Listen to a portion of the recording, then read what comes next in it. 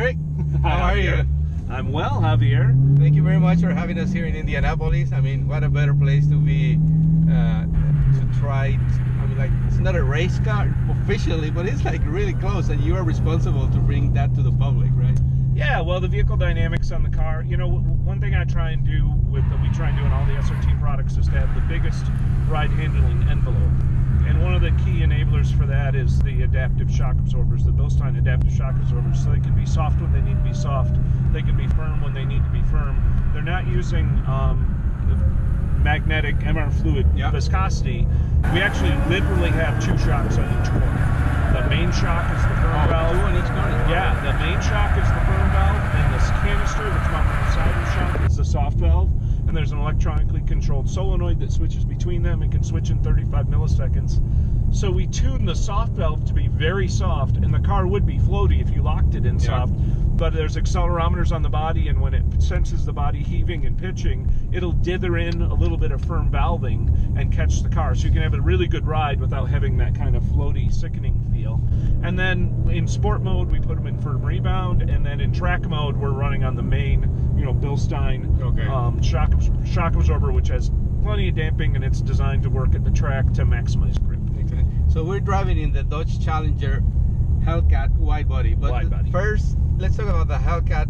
It's been a huge success. I mean, you launched it almost 4 years ago, right? Yeah. Well, three years ago, but this is an 18, so this will be 4 years of. This will be the 4th year. 15, 16, 17, 18. Yeah. And it's been a huge success. More than 26,000 units sold, I understand. And now you added the widebody. Why was that? What was the reason behind that? Well, the Demon, wanting to put the drag radials on it, gave us the opportunity to take those flares and put them on the regular Hellcat and do a new tire. We actually have a 4-season and a 3-season tire from Pirelli. That's 305 3520, and you know, tires are like computers. Tires get better every year, you know. And so if I can get new tires, technology's always moving.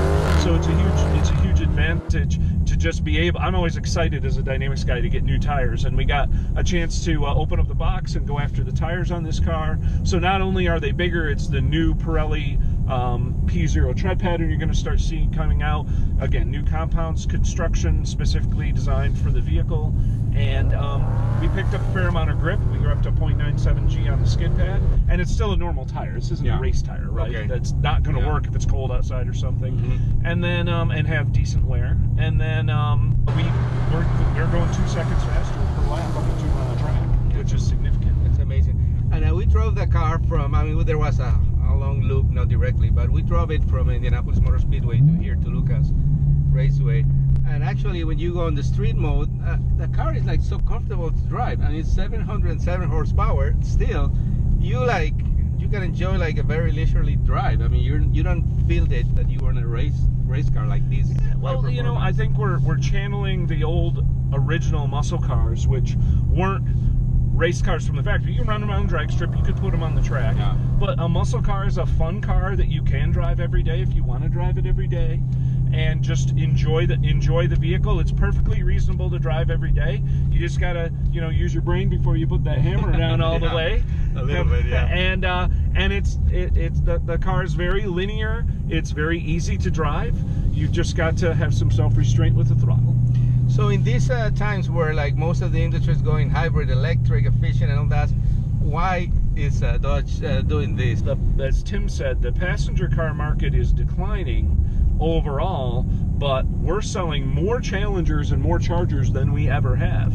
And I think embracing what this car is. You know, it's a visceral car. It's beautiful to look at. It's not just a transportation device. And you know, I can get 22 miles to the gallon in a Hellcat on the freeway, and gas is still pretty cheap, right? And I can get 25 in a Scat Pack. So that's just amazing on a car that goes, you know, even the Scat Pack goes almost 180 miles an hour and runs 12 seconds in the quarter mile. That's just an amazing amount of performance combined with everyday usability. So all the economic factors out there in the market and all that, but also I guess like the new technologies, the new ways to implement race technology into a car, a production car, I guess that has facilitated that to be able to produce this car, right? Sure. All those things we do in racing and getting to know the car well. You know, we've been on the Demon, you know, racing drag pack Challengers for quite a while. And, you know, they have even more charged drag pack, which is not a street legal car, and they're significantly light, you know, but I mean, those are 1,100 horsepower. Right? So the Demon is kind of a bridge in between the Hellcat 840 and the drag pack. Yeah, the 840. But it really is designed to be a drag racing car and feel like it. This wide body again is a different flavor. It's also not limited production. We're going to keep making these. You can still get it with a manual transmission. I drove that one, which also was really easy to drive. I mean, like, because some of the in this kind of power range, and you will expect to be like a hard thing to do, but actually it was pretty easy too. And it's the Viper transmission. Yeah. But we, you know, the automatic is faster accelerating. You got 8 gears, you got a torque converter. If I were racing the car, I would want an automatic transmission to win. But when I'm driving the cars on the street as a street car, I prefer the manual just because it's more engaging and it's fun. The, you know, the clutch efforts aren't out of the world. The shift efforts are fine. It's just a really nice, fun package to drive every day. And, you know, what are we doing? We're a car company, we're evolving the Hellcat. And now we've got the wide body with more tire on it, more modern tires and more grip. You know, the car still goes 195 miles an hour. And it's just a fun, you know, this car is just so much fun to drive every day. And it's accessible, right? Yeah, exactly. A person with, maybe, I mean, like, I don't know, you're going to take it as a compliment or not, but like, I mean, obviously that technology, the engineering, it's amazing, but the pricing is even more amazing, I think, because I mean, it's like about 85,000 this the wide body, around the wide body, yeah, and like it's like a lot of car for that kind of money. I mean, the ratio of horsepower and performance per dollar is incredible. Well, and you can also just drive it every day and enjoy it. Yeah, it's not so special. You get a dent in the fender, you fix it, you wreck it, we'll make another one. You know, that's the thing that I think is a shame to treat these cars as like they're museum pieces. These we want these cars to be driven and enjoy it while it's out. You know, living this time frame, right? Living 2017, 2018. we were driving Hellcats. It was a fabulous time in our lives. Excellent, you know? yeah.